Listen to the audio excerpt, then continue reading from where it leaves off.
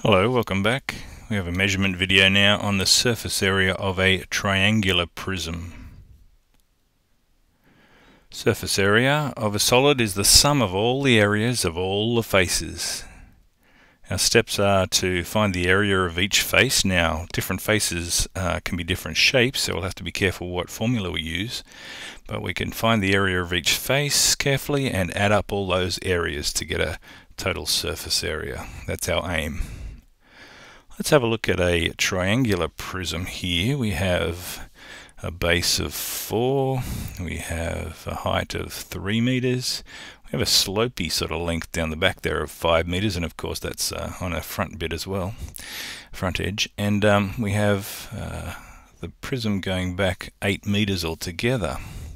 Let's see how we process that for surface area. Now we'll set our work out nice and carefully here. We've got to identify which shapes we're working on so we don't miss any or double up on any.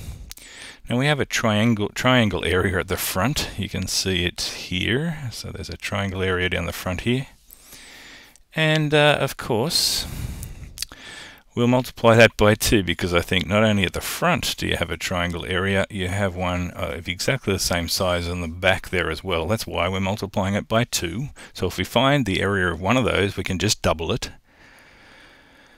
And we've also got a rectangular area on the floor. Let's colour that one in. It's the floor area. We'll also add to that the area of the left-hand wall. Let me do my colouring in, I'm quite enjoying it. The left-hand wall at the back there.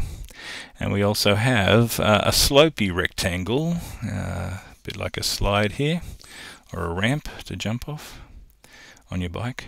Don't try this at home. Okay, to find the triangle area, we've got half the base times the perpendicular height, half of the base times the perpendicular height to find a triangle. And we said there was another one on the other side, on the back wall as well. So we'll times that by 2. So that gives us a total of 12 units there for just the 2 triangles. Now let's go to the rectangular floor area. Can you see the dimensions of that? Now a rectangle is length times breadth. So that'll be just 4 times 8, 32. Let's then switch our attention to the back wall, the left wall. It's a height of 3, and because this is 8 here, we have an 8 length here and an 8 length down the back there too. So can you see that that left hand wall is 3 times 8, which is 24 usually. Check on your calculator. And we have a slopey section. That ramp section there on the slope is 5 times 8. So be careful with all your dimensions. But those last 3 are rectangular areas, so 5 times 8 is 40. So that the 2 triangles there, we're doing half the base times the height for one triangle. And that was the formula of a triangle, half the base times the height. We had two triangles, so we multiplied it by 2. But the rest of our calculations was just rectangles, length times breadth each time.